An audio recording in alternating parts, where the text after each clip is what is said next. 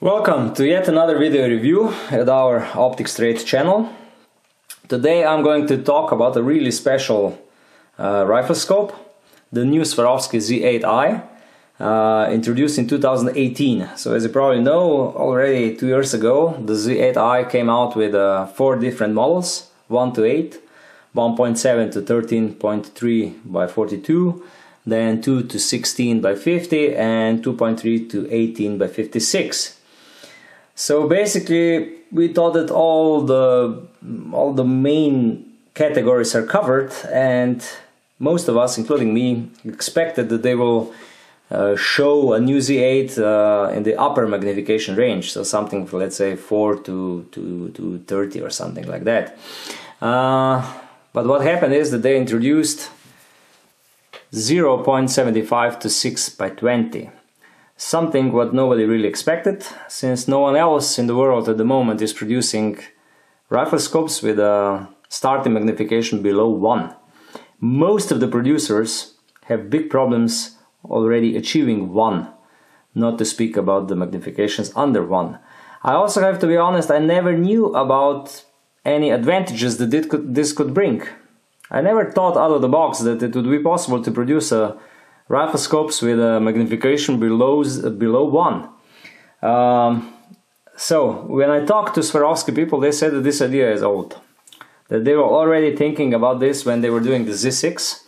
But they say, okay, if we do 0.75 in a Z6 line, that would mean that the upper magnification would be 4. And let's be honest, 4 is a little bit low. So now when they have an 8 times zoom, they say no problem, let's do it today, because honestly 6 times magnification is more than enough. And the ability to go below 1, as you can see the magnification ring clicks here at 1, is something completely new. It goes a little bit into the field of red dots, even though I have to be honest, it doesn't work as good as, let's say, a normal conventional red dot. But what does it offer? It offers the possibility to have an extremely wide field of view, not wild, wide. So at 0.75 this rifle scope has 56 meters of field of view. We all know that most of the rifle scopes stop at around 40.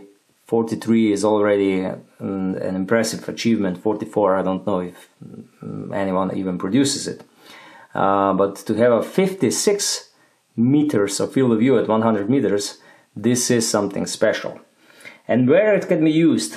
Well, the main idea is on close range, but all 1 to something rifle scopes are meant for close range. They're all meant for driven hunts, mostly, or for CQB applications if they are tactical, or more and more common for the IPSC shooters. They also are using this 1 to something, 1 to 4, 1 to 5, 1 to 6, 1 to 8 or 1 to 10 rifle scopes. So close range in regards to this rifle scope means everything closer than 20 meters. So if you look at with 1.75, let's say at 25 meters or 30 meters, you won't see much of an advantage compared to the 1 to 8 model. But when you look at 5 meters, the world changes. Then a magical thing happened, and this is that with this rifle scope you're able to see much better. You see a wider field of view, and it's easier to use it with both eyes open than a normal one. So when you start to observe items closer, let's say on 10 meters, 15 meters or even 5 meters in this range, then you see the advantage of this rifle scope. So what this basically means? That means if you go on a driven hunt, because this is normally a hunting scope, and you are set on a driven hunt somewhere in really dense forest or similar landscape, and you know that you will shoot either on 20 meters or closer, then you put it on 0.75 and you have the advantage over the normal 1 to 8 model.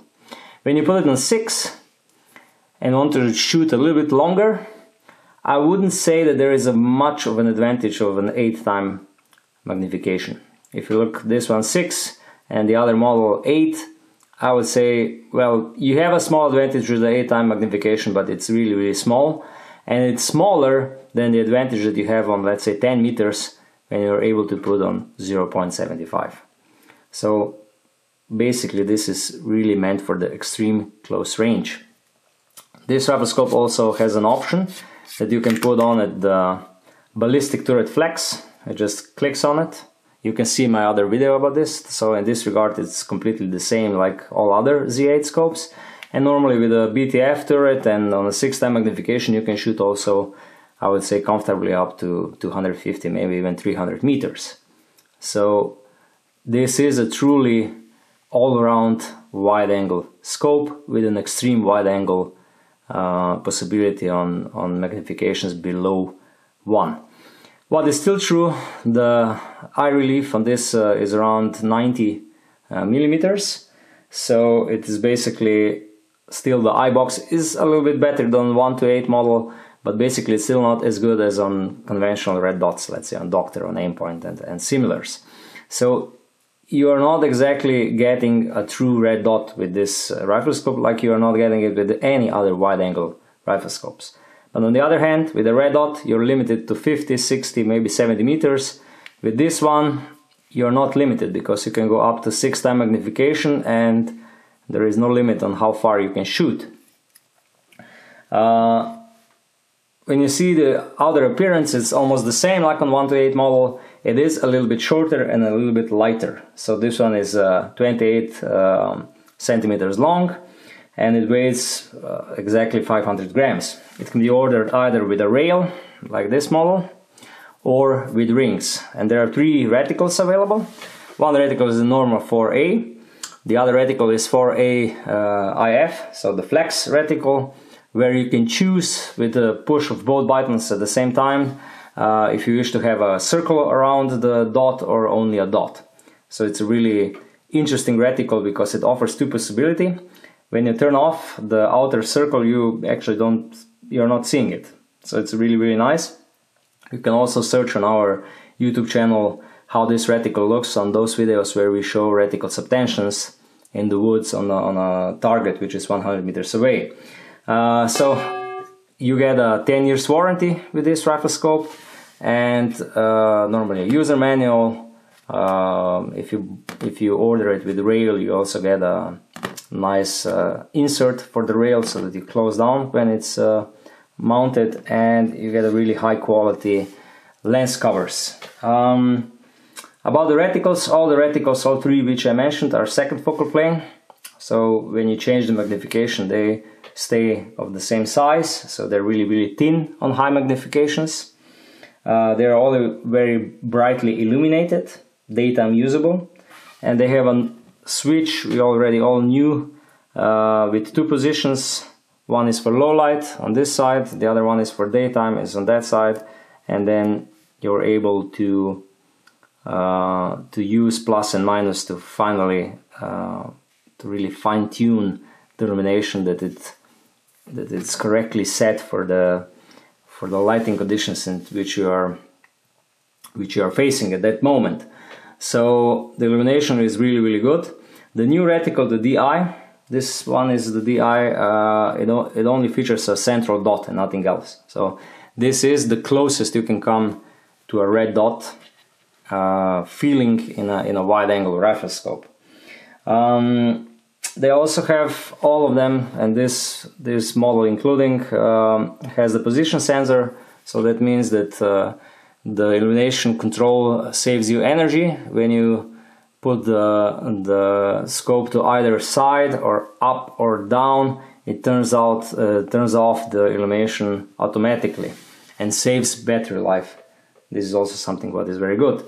The turrets are the same like on all Z8 models, so much better than before. Still made out of plastic, but the feel and the click sound is better, and you can put the ballistic flex turret on top. The caps are a little bit bigger than they were on the Z6 line, like this one. And the side turret also carries the additional spare battery, which you just push here and it drops out. So this is really nice. If you ran out of battery, you always have a spare with you.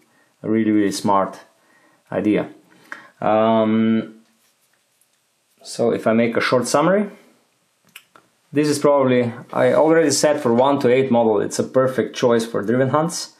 I would say this one is a little bit better even.